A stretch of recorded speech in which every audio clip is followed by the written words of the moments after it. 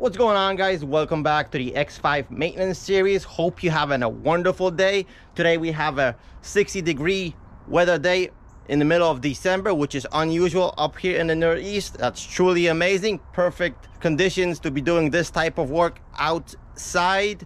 So far we did the fuel filter replacement and the front diff service.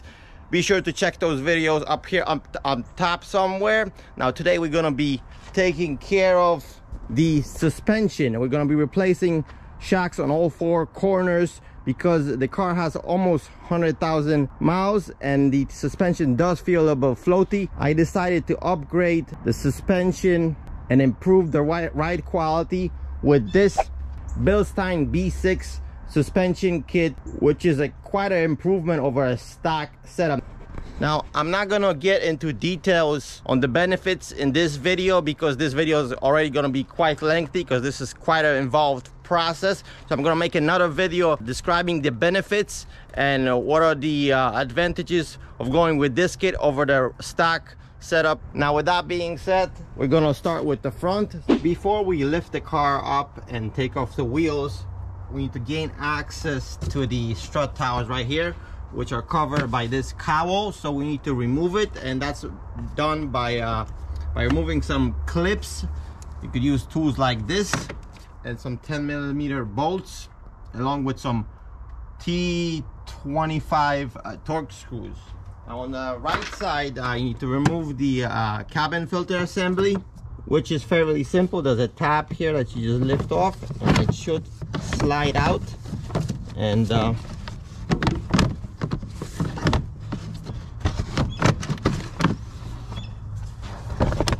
next, we need to remove this piece, this cowl piece, because the strut tower is right below this. So we have some T25 screws and a 10mm here.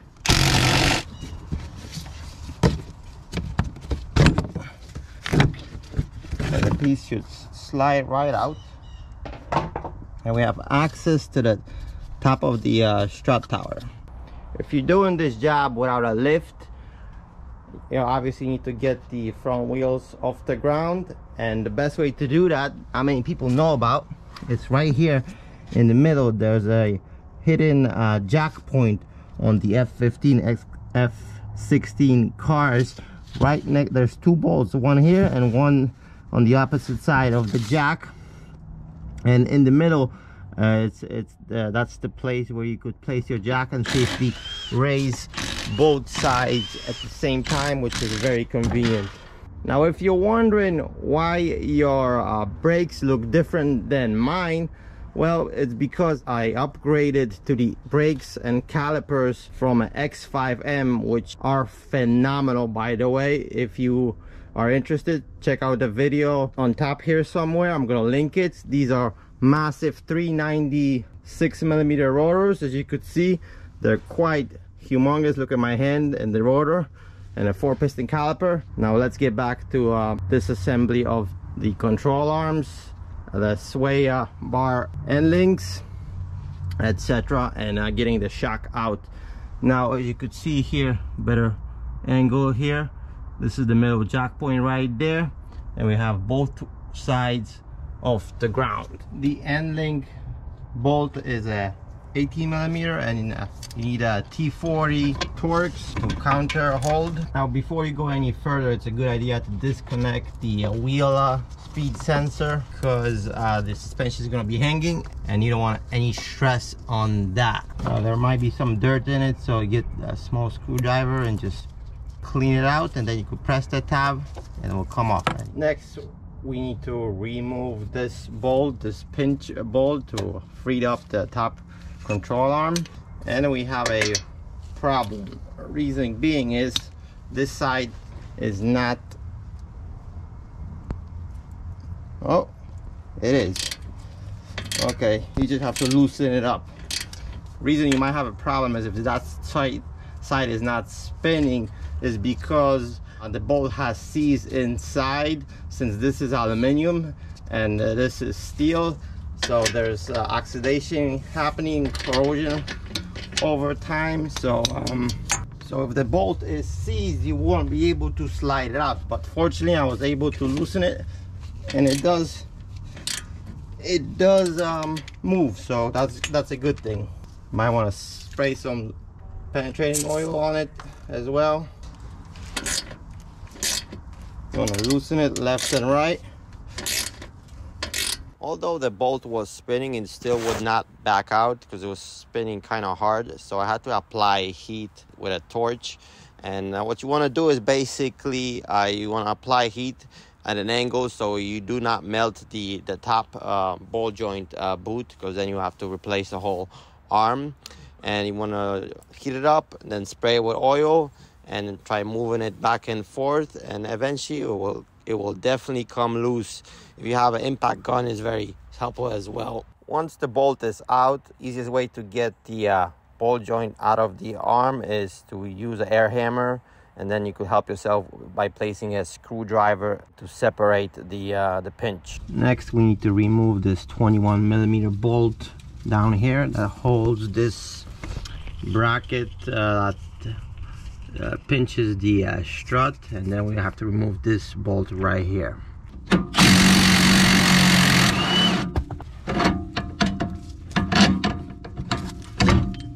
You have power tools, makes the job a whole lot easier. And this on top here is an 18mm. Before you get it loose all the way, because there's some tension from the strut, I think the best thing to do is to loosen the strut.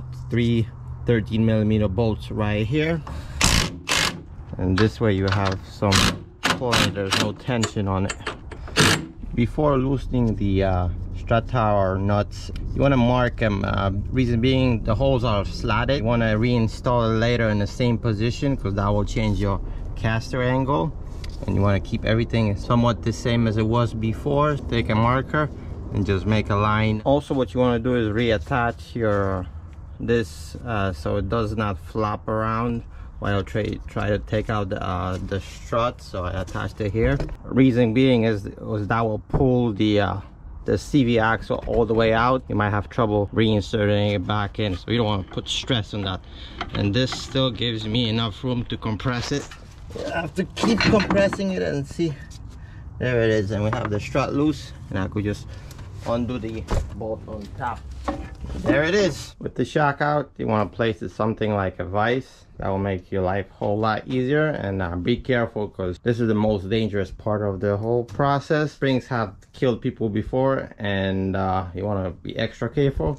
You will need a spring compressor. I actually rented this from Advance Auto. I use it plenty of times. They're good spring compressors, so you should not have a problem. Before you start compressing this, I just want you to notice something, because this has a specific orientation which it needs to go back on in. So you can see there's some factory markings already made for you there, so you could see how the pad is in regards to the shock. Also, the hat has an orientation as well, so you want to take note of that. And I just marked with my pen. This was the outer 2 mounting points, so you know when you put it back. Once you start compressing the spring, make sure you do it evenly by interchanging from side to side, like you see me do it in the footage. So that way your spring releases evenly on both sides, and you could tell by they start to lift from the cup. Fun fact, stock shock take about 25 to 30 pounds to compress, and B6 take about close to 70 pounds to compress if you have them on the floor like this and you try to compress them like that. This is not something I measured. I got that information online, but I believe it, because you could feel it that you need much more force to compress this one opposed to that one. Obviously this is worn, but as you can see,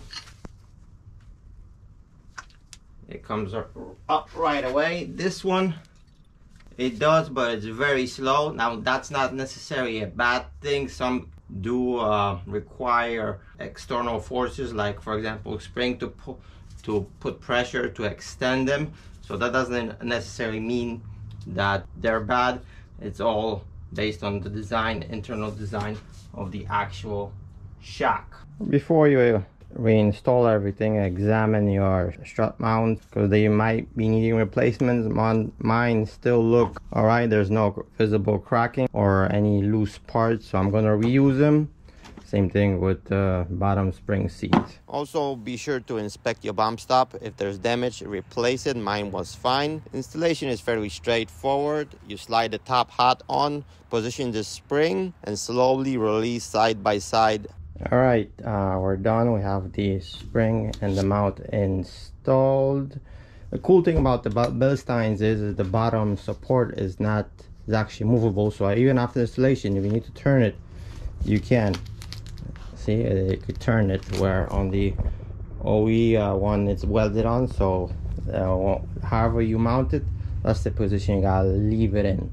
And by the way, the torque spec on this is about 36 Newton meters, but honestly, with this design, it's hard to get a torque wrench in there. Here's a good example of why you need to pay attention how you mount this, is because I'm holding the strut straight. As you can see, this is slanted this way. So that means this is the outboard side, which if you install it in the car, it will have the strut angled outwards. To get this lower fork reinstalled, you might have to spread this a little bit, since the Bilstein have paint on them and it's a little bit thicker, so it won't just go on, even though you are able to get this off without expanding this. So I have this piece of metal like so, and this way you could just slide it back on.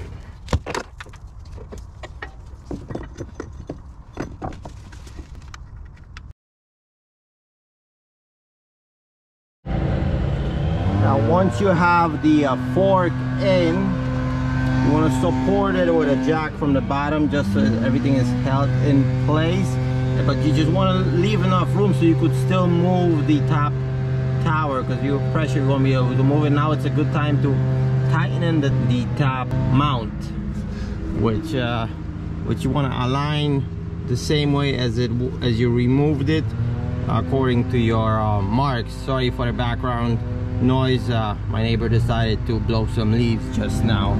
With the top secured, now you can secure this pinch clamp over here. What you want to do is raise your jack a little bit, so this fully seats. You'll know by this Bilstein will kind of protrude from the bottom here a little bit. That's how you know it's been fully seated. And then you could make sure you don't forget this bracket.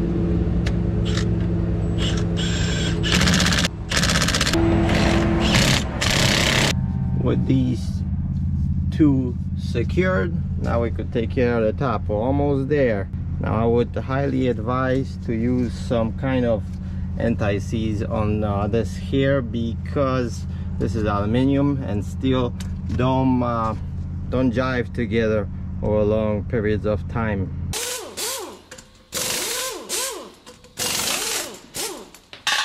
Alright, boy, that was a pain in the ass to put this back on. As you saw, it's hard to pull this up and then pull this down at the same time, but managed. Now torque spec on this bolt is 56 Newton meters. So let me get my torque wrench. This is a 60 millimeter, and I got 56. Now this on about the sway bar end link, that's 100.